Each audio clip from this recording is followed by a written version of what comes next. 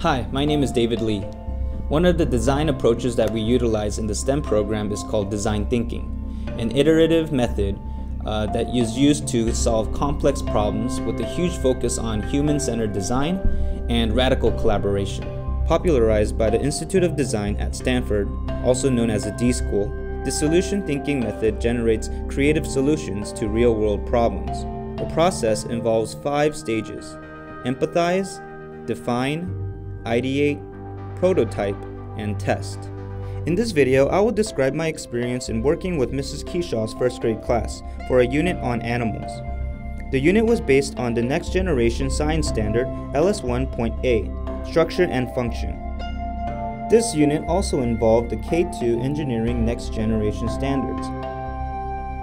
Mrs. Keeshaw and I thought this unit would be a great opportunity for students to try using the design thinking method. The goal of the unit was to have students design the ultimate animal and present their design to Mr. Bernardi, our computer science teacher who was formerly a zookeeper. The unit began with the class discussion, where students discovered that the external parts of animals had specific functions that helped them to survive in their environment. They also talked about the essential needs that every animal had.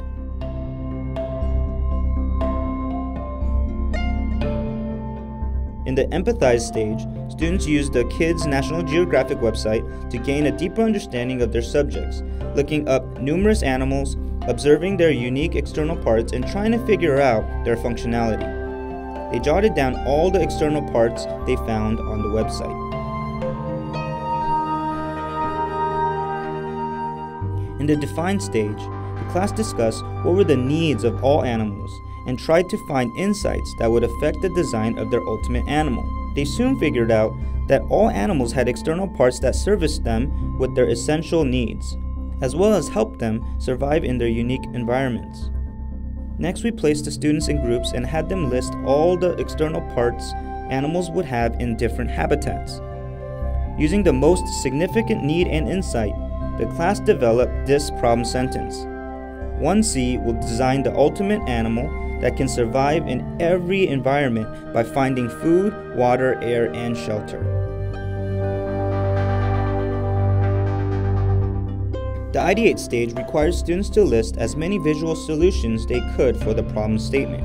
During this time, Mrs. Keeshaw, Ms. Cho, and I walked around the room and provided constructive feedback that would help them with their design.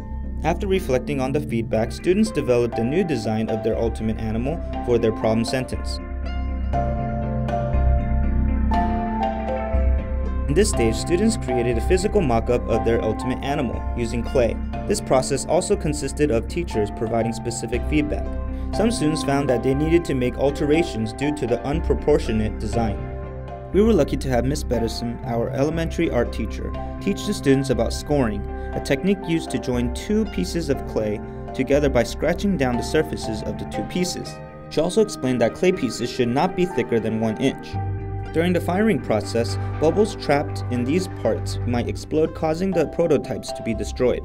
Finally, students painted their ultimate animals and were sent to the kiln. Before presenting their ultimate animal to the zookeeper, students used the Explain Everything app, an interactive whiteboard with screencasting capabilities, to record themselves describing their ultimate animal. Finally, Mr. Bernardi came to the class as the zookeeper and interviewed each student about their ultimate animal. He provided students feedback on what external parts of the animal worked and what external parts may need more thought. The students then had the option to make the necessary adjustments to their ultimate animal.